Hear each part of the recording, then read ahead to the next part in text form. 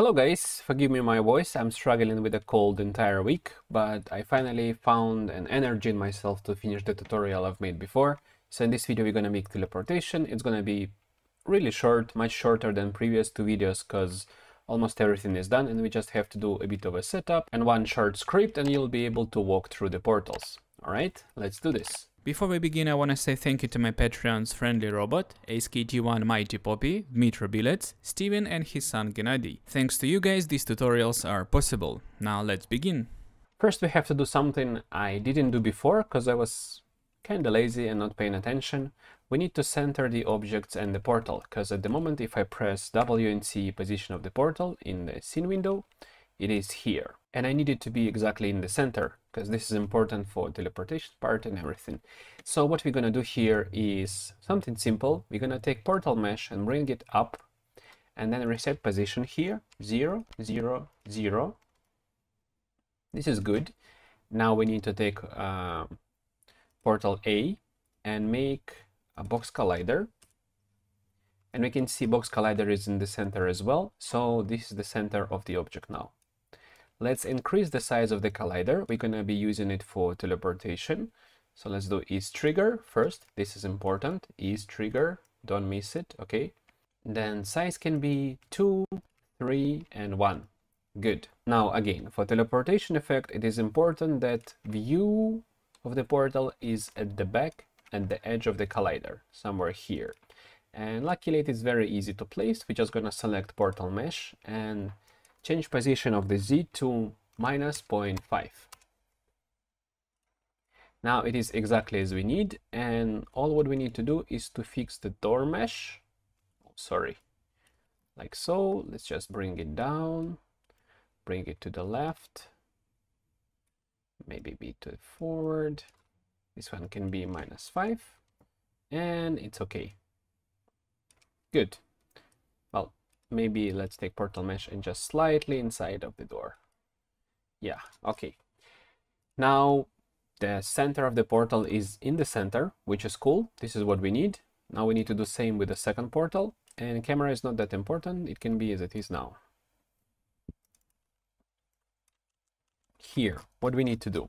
We take portal mesh, make it first child, reset position 0, 0, 0. Okay. Now this is the center of the portal and we're gonna add a box collider. Box collider. Let's make it 2, 3, 1. Good. Now we take portal mesh, make it -5 on the Z. Oh, -0.5. -0.5. Yeah. Good. This is what we need. The portal mesh is at the edge. Now let's take the door mesh and make it at the edge as well.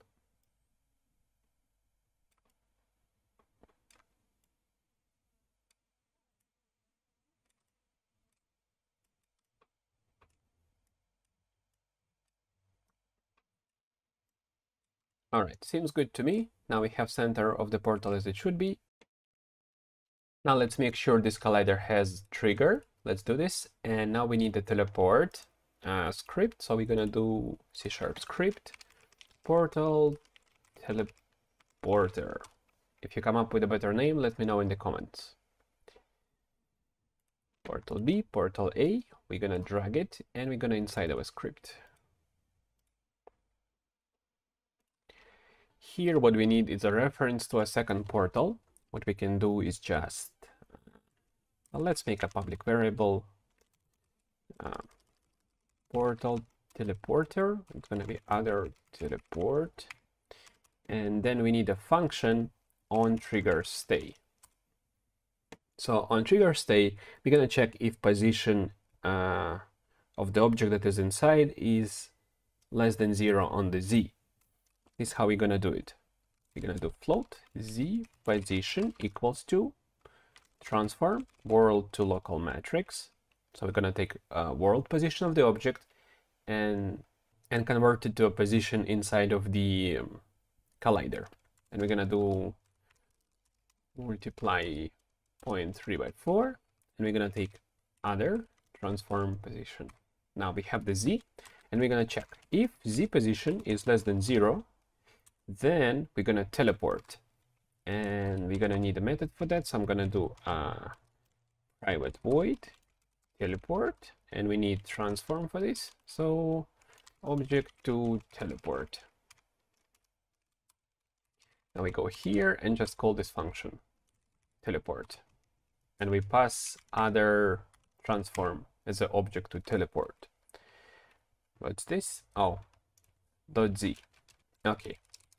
Now in the teleport, we're gonna do very similar thing to what we did with the camera. We were placing camera on the opposite side, if you remember, in the portal view. So it's very similar because we need to place an object that enters the portal like kinda on the other side of the portal, right? So what we're gonna do here, we're gonna do vector3 local position equals to transform world to local matrix, and we're gonna do multiply 0.3 by 4, and we're gonna take object to teleport dot position. Now we have it, we need to adjust it a bit, we need to adjust the position, so we're gonna do local position equals to new vector3, and here we're gonna do minus local position dot x, local position dot y, and minus local position dot z. And as I said before, it is very similar to what we did in the portal view. Over here, you can see, right? Before we were placing the camera, now we need to place the object. I'm gonna move it up, and I'm gonna do object to teleport dot position equals to other teleport transform local to world matrix, and we're gonna do multiply 0.3 by 4, and here we're gonna just pass local position. Good.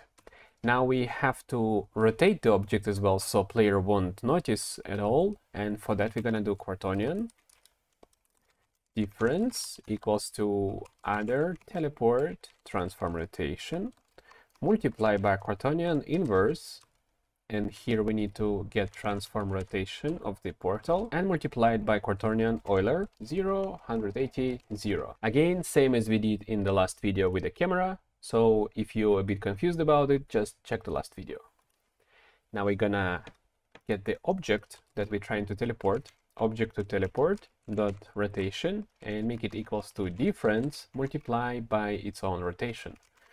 Object to teleport rotation. Now this is gonna work with the objects, but not with the player, because player has a character controller on it, and it's gonna give us a bit of a bug. I'm just gonna do debug log teleport to make sure it's teleported me, but I know it's going to be a bug because I tested before.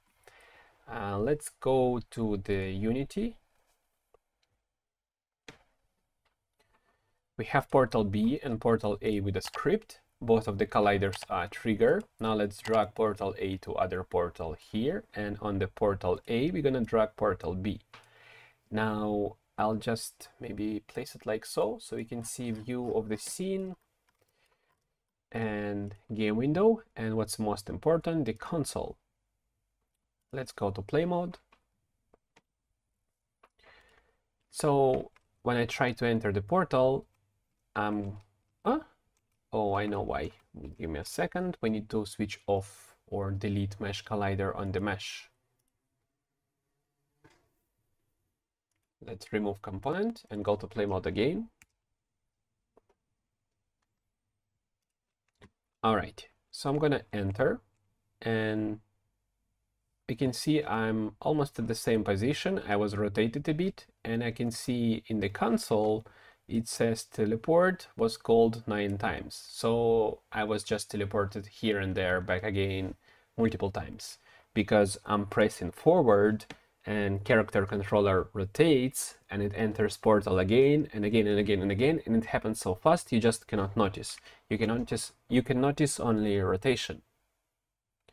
All right, so how we can fix it? I found a way, a very simple way. We just need to switch off this character controller for a split second. So what I'm going to do is go to player controller and make a coroutine just here. Let's do, we can do a public coroutine. Yeah, let's do enumerator, and it's going to be public, and I'm going to call it pause controller.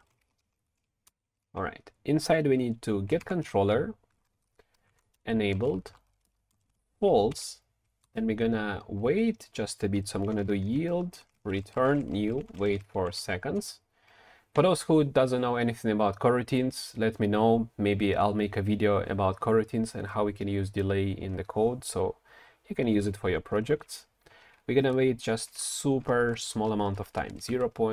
Maybe 0.5 f, and then we're gonna enable it back. True. This is all what we need. Now let's go to portal teleport and call this coroutine whenever player enters the portal. It's going to be a super simple check. We're gonna do this. We're gonna wait a second here in the teleport method, and let's put a comment here: position rotation.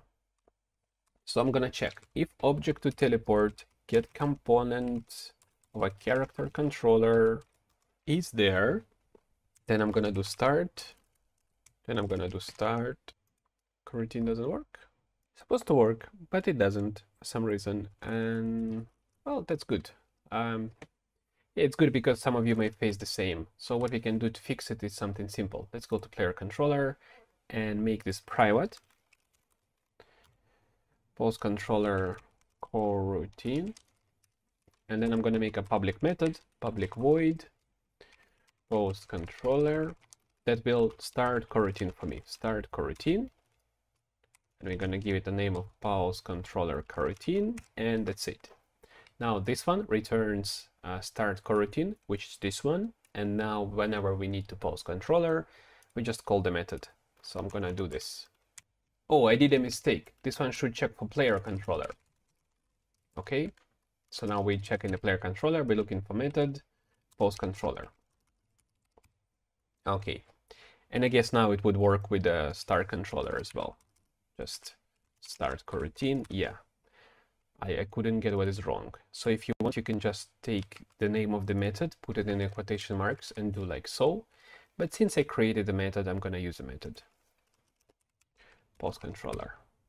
Okay, so now we'll post controller for very small amount of time, but this will help us to get control of the character when we enter in the portal.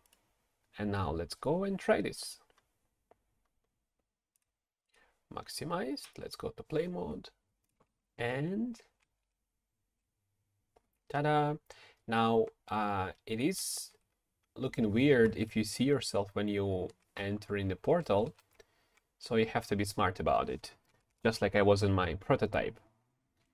I placed the doors in a way that you cannot see yourself, and again, in order to make smooth transition, like cutting character in half or something, that would require much more work to do, so I'll just use this way.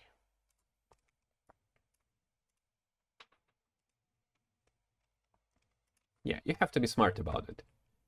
I closed myself with a door, and now I cannot see how I am entering, which is really cool. And we can do same just in this prototype as well. Let's place the doors in a way that will cover each other.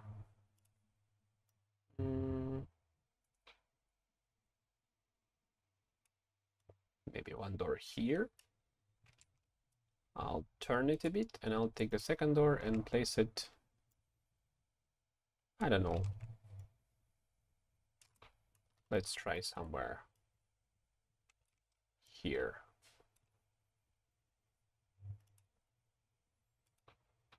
Oh, it's in the air. Need to bring it down. Maybe we can put some check for ground and make them place themselves on the ground. I don't know.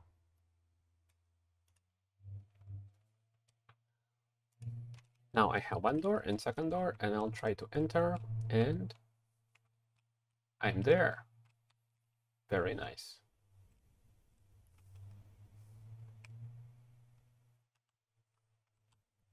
Good job, guys. We did a teleport. Love it. Let me know if you need a final project. Maybe I'll upload it to GitHub or something so you can download and use it as your own. And thank you for watching. Subscribe to the channel if you like it. give me a like button, press the like button, and check my website for more courses. unityalexdev.com. Very cool website with lots of cool courses. All right, see you in the next video.